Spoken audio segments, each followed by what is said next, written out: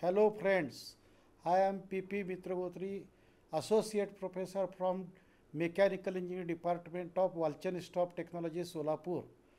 Today I am going to discuss about cooling curves for pure metals and alloys.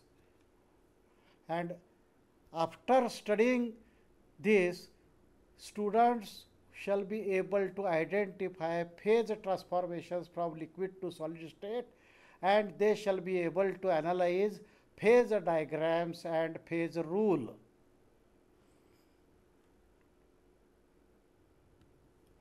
So in this session we are going to discuss what are cooling curves, significance of cooling curves, then cooling curve for pure metals, cooling curve for solid solution alloy, as well as cooling curve for alloy having eutectic composition and cooling curve for binary of eutectic alloy.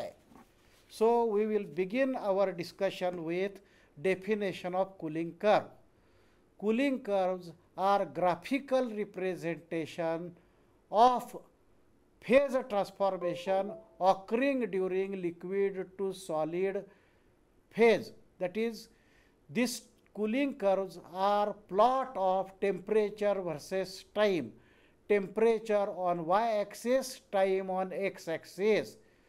These cooling curves are very much significant in study of metals and alloys, because cooling curves will give us an idea regarding transformations occurring during cooling. Secondly, cooling curves of alloys will give us idea regarding freezing range of an alloy, and due to getting of an idea regarding cooling freezing range, we can understand foundry properties of that alloy. Thirdly, cooling curves will help us in constructing equilibrium diagrams and phase diagrams. Now we will begin our discussion with cooling curve for pure metal. Cooling curve from liquid to solid state will have three stages of cooling. First stage will be liquid to liquid stage. Second stage will be liquid to solid state, and third stage will be solid to solid cooling. And cooling curve for pure metal will appear like this.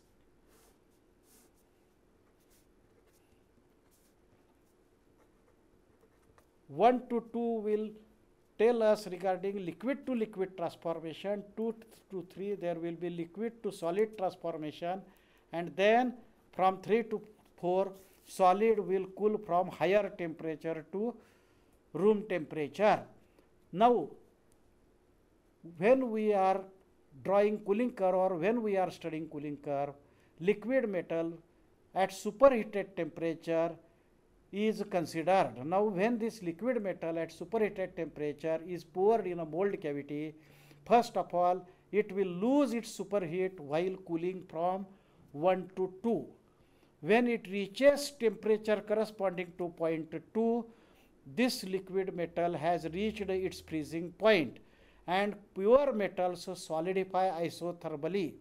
So during this isothermal transformation from 0.2 to 0.3, liquid will get transformed to solid as time passes.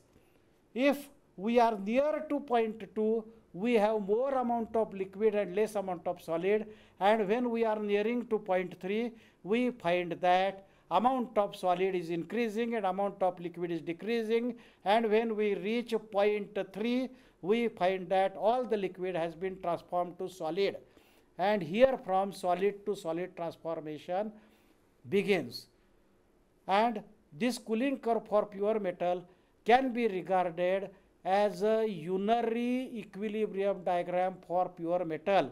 It can be regarded as a single component system. Now next cooling curve that we are going to discuss is of cooling curve for solid solution alloy. Now cooling curve for solid solution alloy will differ from cooling curve for pure metal, because pure metals have fixed melting point and freezing point, while solid solution alloys freeze over a range of temperature. So their cooling curve will appear slightly different from cooling curve for pure metal.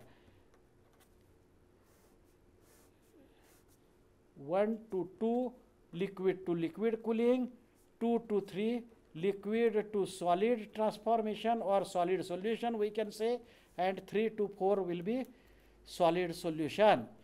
Now this liquid to solid transformation in this case is taking place over a range of temperature.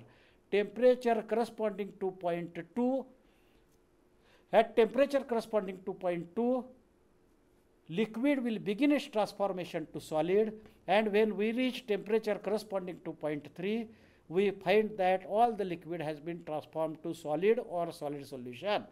And temperature difference between 0.2 and 0.3 is regarded as a freezing range. And this freezing range is an important entity in determining liquid to solid contraction taking place. And boundary properties of solid solution alloy will depend upon their freezing range. Higher the freezing range, greater the freezing range, greater will be liquid to solid contraction, and greater amount of risering needs to be provided to the alloy. And in this case, we get solid solution as a result of completion of solidification. Now, third type of cooling curve that we are going to consider is cooling curve for an alloy having eutectic composition. Such type of alloy will exist in non-solid solution system.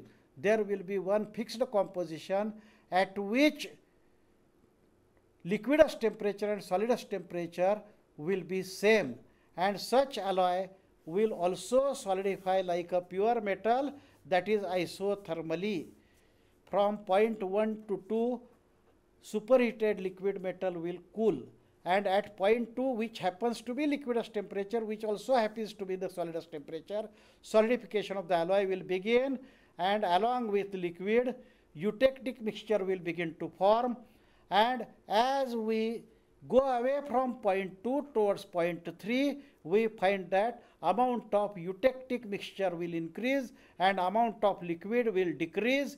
And when we reach 0.3, we find that all the liquid has been transformed to eutectic mixture.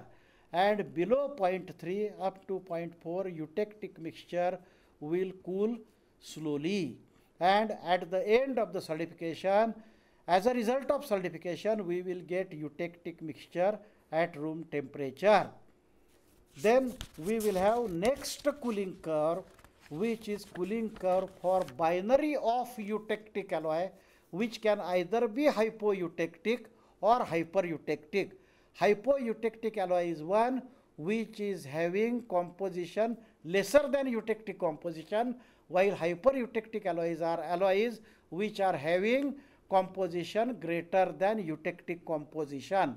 So in this case, there is precipitation or there is formation of pro-eutectic constituent, and then eutectic constituent forms.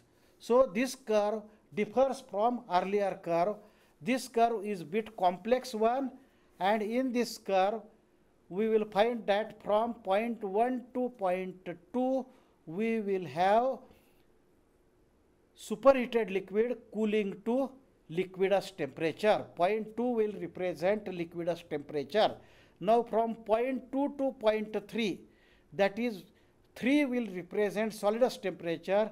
Liquid will give away pro-eutectic constituent from it in such a amount that remaining liquid will get transformed to eutectic composition.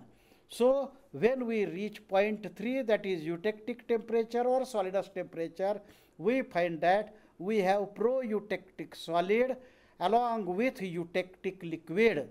Now from 0.3 to 0.4, pro-eutectic will remain as it is, while liquid having eutectic composition will transform to eutectic mixture. So while cooling from 0.3 to 0.4, which is isothermal cooling, transformation of liquid to eutectic mixture will be in progress, and as we go towards 0.4, amount of eutectic mixture, that is solid, will go on increasing and amount of liquid will go on decreasing, and when we reach 0.4 we will have eutectic mixture, and from 0.4 to 0.5 eutectic mixture and pro-eutectic solid will cool slowly to room temperature, and in the microstructure of an alloy we will have eutectic mixture and pro-eutectic solid. This pro-eutectic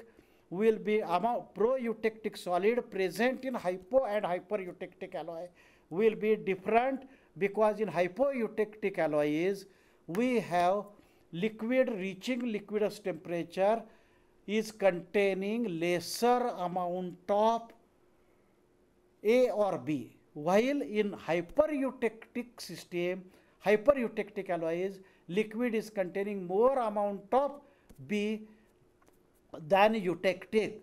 So, pro-eutectic solid given out from the liquid in hypo-eutectic alloy will be rich in A, while pro-eutectic solid formed in hyper-eutectic alloy will be rich in B.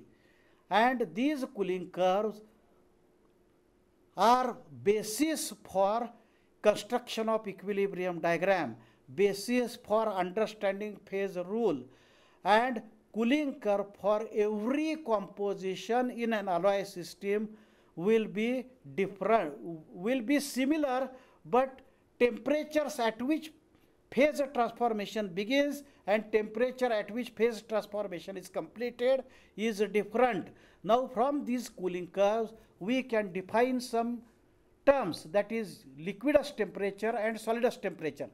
Liquidus temperature is the temperature at which solidification begins during cooling and liquefaction is completed during heating, and above liquidus temperature there will always be liquid phase present, while solidus temperature is the temperature at which solidification is completed during cooling while liquefaction begins during heating.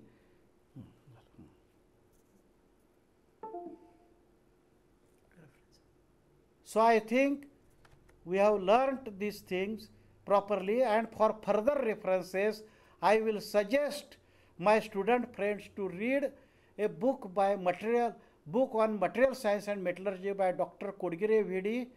and Introduction to Engineering Materials by B.K. Agarwal. Thank you very much.